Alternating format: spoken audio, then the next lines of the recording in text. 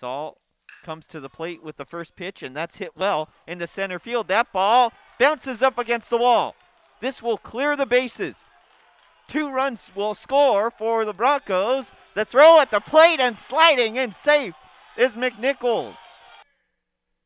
The 2-2 pitch, runner goes, and there's a base hit in between the 3 and 4 hole into right field. Coming around third and scoring is Bose, and Amon with an RBI single.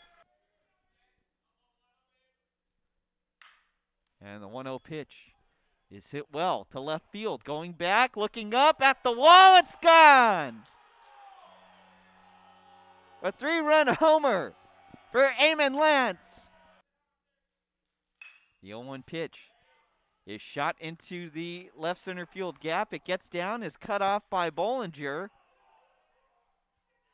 And safe at second, and then coming around and scoring all the way from first is Michael O'Hara. The 0-2 pitch with the bases loaded. Here it is. It's swung on, and it's hit to right field. It's in the ballpark, though, underneath it, and making the catch is Bose to end the ball game.